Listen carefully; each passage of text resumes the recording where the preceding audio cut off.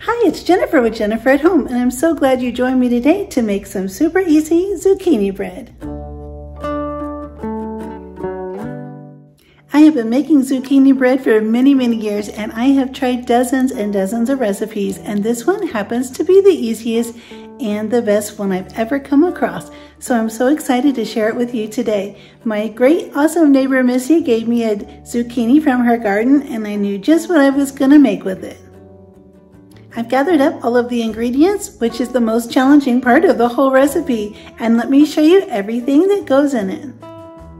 This is everything we're going to need to make the homemade zucchini bread. A 1/4 cup of sour cream, 1 cup finely grated zucchini, 2 cups of flour, 1 teaspoon cinnamon, 1 teaspoon baking soda, 1/2 teaspoon of baking powder, 1/4 teaspoon of salt, 1/2 cup of vegetable oil or canola oil, 1/2 cup of white sugar, 1/2 cup of brown sugar, 2 large eggs, and 2 teaspoons of vanilla, and a greased pan.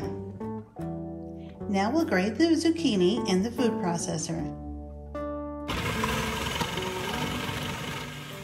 Once you've finely grated your zucchini and measured it out into 1 cup, take a paper towel and just press down and try to get as much moisture out of the zucchini as you can. They have a lot of water, and we don't want a lot of water in our recipe. So just take a paper towel and blot it and get the moisture out. In one bowl, we're going to mix our dry ingredients. I have the 2 cups of flour. I'm going to add the cinnamon, the baking powder and baking soda, and the salt. I'll mix these together with a whisk.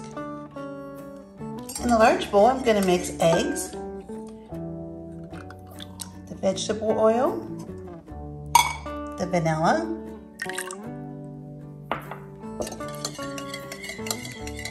and the sugars, the brown sugar and the white sugar.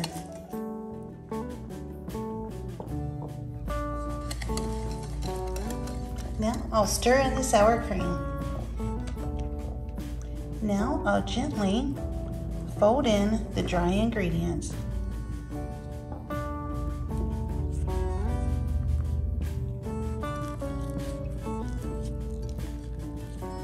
The last ingredient, other than chocolate chips, is the zucchini.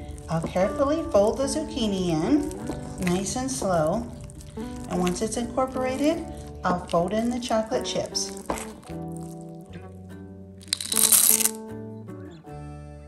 After folding in the chocolate chips, I decided to add some chopped pecans as well. You can add nuts, walnuts, pecans, anything you'd like, but of course, nuts and chocolate chips are optional.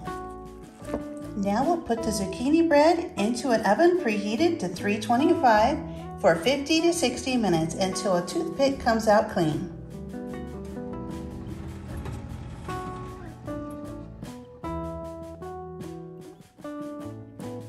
And here's how the zucchini bread turned out.